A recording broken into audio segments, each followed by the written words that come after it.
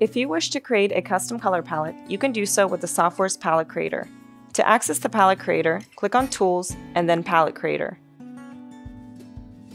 Then click Add and select the colors you wish to add.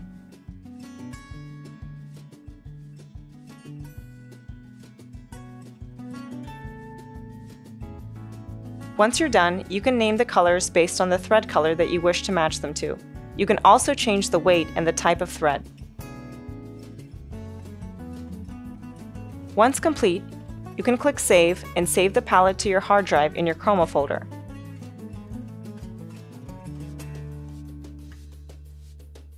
Now, your saved palette will appear when selecting your palette. To change your color palette, click the Change Palette icon on the bottom right of your toolbar.